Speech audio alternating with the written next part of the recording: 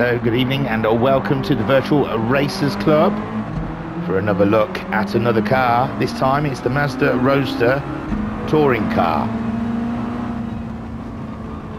and it's featured in the Virtual Racers Club MX5 Championship, the Max 5 Championship. So let's have a look then. This car appears in Gran Turismo 5 DLC, Gran Turismo 6, Gran Turismo Sport Update, and Gran Turismo 7. God, this is more than we usually get. What's going on? Is this the right side?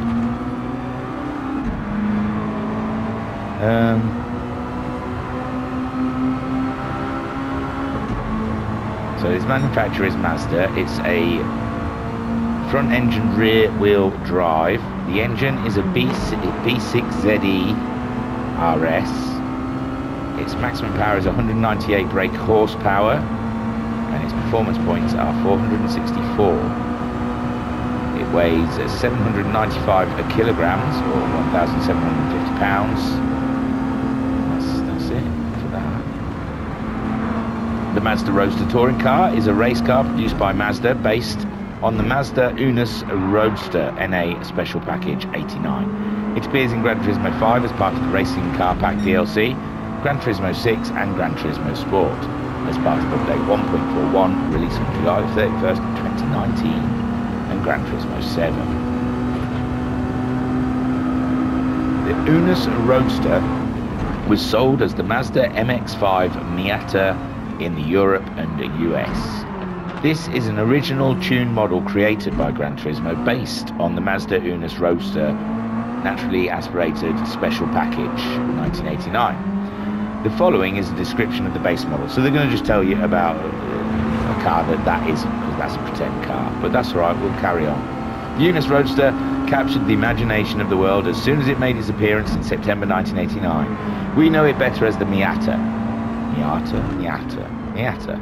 Miata, and it revived the category of the lightweight convertible sports car, bringing the classic genre back into limelight with a light and compact body, rear-wheel drive, and a simple yet straightforward 1.6 litre DOHC inline-4. The Roadster was as fun to drive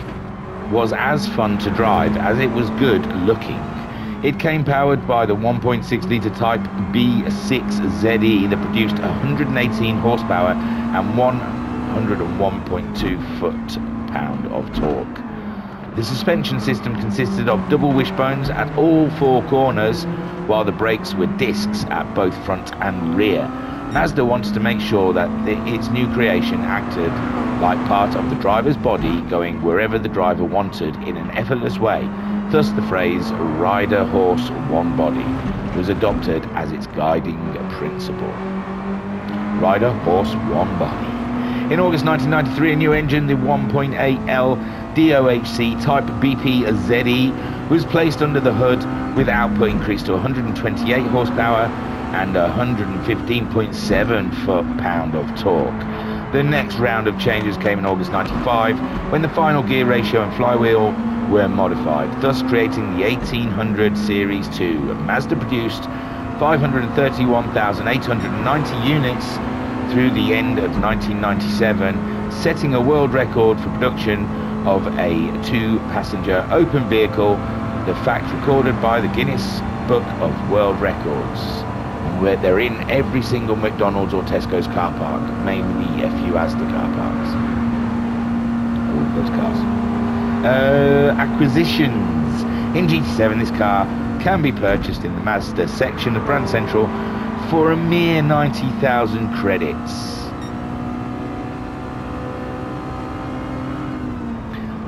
Of course I enjoyed driving it. It's a wonderful car. It's not got grunt, obviously. It's not a big, it's a smaller little race car.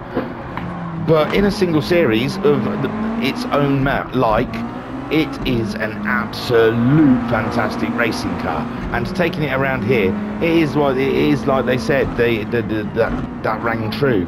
The one horse, one rider, whatever they said, making it all one unit. And it did feel like that. The car, it does exactly what you were asking it to do.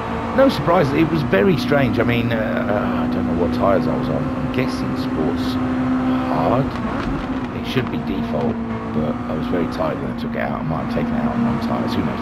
But yeah, when we raced it in the Virtual Racers Club, it seemed like under braking, it was very skittish, very, very like at the back end, just wanting to spin around. So I don't know if it's different from lobby settings to the time trial. I do this on time trial at 1:30 all the time. So yeah, I know that the tyres are at maximum fuel, effectively at maximum when you do the time trial. Not maximum full, but like, you know, the fastest it can be. So maybe they've taken some of that tailspin away in the time trial, but it behaved perfectly for me. All of these cars do. I'm not sure. Maybe I should do these in lobbies or something to get more of a real physics, because I'm starting to think now my talent isn't as good as some of these laps have proven to be. I know they're not fast laps, but I would spin out a lot more. I did. I raced. Oh, I haven't aired it yet, but let's just say there was more spins than I expected me to do. So yeah, maybe, but it's all under the same conditions. The science is correct. It's all still done. It's still the same subject matter, driving, and it's all still done in the same conditions. So as a science experiment, this is still kosher. Stick with it. So I don't know how fast this one's going to go. Well, I think the Tuono, maybe Sprinter Tuono, it could be heading for. I really don't know. It's not gonna hit the top 20. I would doubt. Maybe just about scrape at the bottom, possibly. But the drive is fantastic. For 90 grand, you guys might as well go out and buy one. The 90 grand's chump change. I'm hitting 100k at the moment for clean races at Watkins Glen in the 700 touring car thing. 10 minutes tops. So yeah, 10 minutes around there. You can go and buy one of these. It is fantastic. It really is. It's just a fun little car that behaves. So if you just want to go out there and loosen off a few screws in your head and not wrestle and fight with the car, you just want a pleasurable experience, then go buy yourself this and just race your Ghost. Because this car brings no stress. It is solid. It does exactly what it says on the can. You can't go wrong. I enjoyed it. I really do. I always do though. I always enjoy the little Miatas when they come out, or however you say it. What do you reckon? Miata. M-I-A-T-A. How would you say that? It's Miata. Well, that's it. Anyway, that's the Mazda touring. Roadster touring car. That's the word. I forgot. Yeah, go and buy one. Thumbs up. I think it's great. And a bit of handbrake action. So here we go then. 18th. It did break the top 20. It beat the Mercedes-Benz, but I mean, it's a lot newer than the Merc, so one would expect that. And it didn't quite touch the Jaguar XJ220, but 808.261. I'm not sure how I feel about that, really. It's beat the Nissan Skyline. It's not quite beat the back mono, which surprised me. I thought that back mono was really going to drop out of that top 20 rather swiftly, but it's clinging on in there. So yeah, Mazda Roadster touring car, fantastic fun. Go and buy it today. Don't forget to hit like, subscribe, and share these videos. And there's a little bell on the end there. If you want to touch my bell end, then that will notify you whenever we are doing anything like either live racing or one of these reviews. It's not even a review, really. I'll just tell you I like the car. But you get to see it drive around the Nürburgring. Pretty cars driving around the Nürburgring. It's all pretty. Check us out at the Virtual Racers Club. It's in the about bit of YouTube. You're here. You're there. It doesn't take much. Tiru, peace and love. Peace and love.